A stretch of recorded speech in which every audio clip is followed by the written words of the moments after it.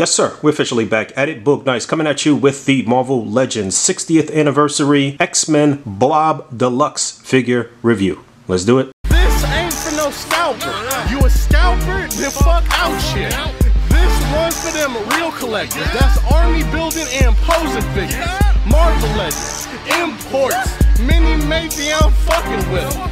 Hype beast, we know about you. Stay buying figs, don't know about. This is going to be a quickie. Let's bust this bad boy open and see what's what. All right, here we go. Frederick J. Dukes, aka The Blob, who first appeared in X-Men number 3 in January of 1964. Long time overdue for a redo for this figure. This is our second Blob in the life of the Marvel Legends line. The first one was a Build-A-Figure from the early days of when Hasbro took over from Toy Biz. That figure is now very expensive on the secondary market. Here's your opportunity to own Blob without having to collect like 8 or 9 figures. He came already assembled in one deluxe box set. Plenty of reviews out there. I just wanted to take a quick look at him based on how pleased I was with the figure overall, getting him out of the package, and I just wanted to chronicle it and get it up on my channel. He came with 2 hands that are open out of the package. His right hand, the fingers are slightly spread in his cup. You could obviously use this to hold some items. His left hand, the fingers are spread a bit more. You could obviously utilize this one to hold some items as well. But one thing that I noticed straight out of the package was the texture on his costume. It's just blue and yellow basically, but the band here around his belly is textured, it's raised, as are the bands here on his arm. These 2 yellow portions almost feel like, I don't even know, they're very, it's very coarse. It's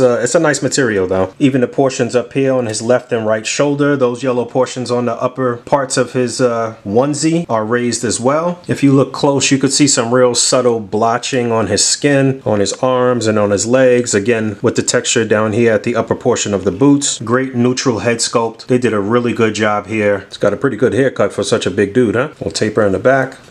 But that's 1 of 2 head sculpts and 2 of 4 hands. You can see there's a double ball peg barbell joint buried into the upper torso, and then the head just pops on that barbell joint. Pegs for the hands look like that, and here's a look at the peg holes where the hands plug in. Then he also has an additional dynamic head sculpt where his mouth is open, he's screaming, teeth look great, these must be veneers, and 2 fists. Now, as a single carded deluxe box figure, you know I always want more, but if he was a Build-A-Figure, this is probably all you would get anyway. It would have been nice for an additional set of hands, maybe 1 more head sculpt. The articulation here is probably better than the older version. I'll get a quick comparison between the 2, but yo, I like this figure a lot. And in terms of Hasbro introducing new sculpts and then charging a bit more for that, I'm down in that regard. But this is one I definitely wouldn't snooze on. He's nice. So this is Hasbro versus Hasbro. In the past, oftentimes it's been Hasbro trying to top Toy Biz in terms of a lot of these old Build-A-Figures, but they absolutely topped themselves here. I know a lot of people like the rolls and the kind of gross, nasty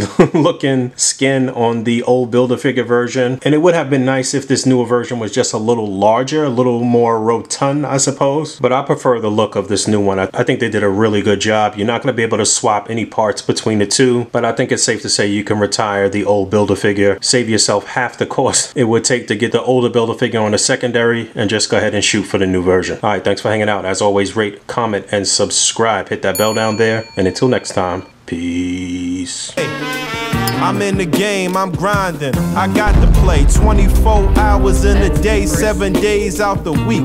I never sleep. I'm on my grizzly bear, 52 weeks out the year. Yeah. Nothing hurts the Blob. I'm gonna flatten these X-Clowns by sitting on them.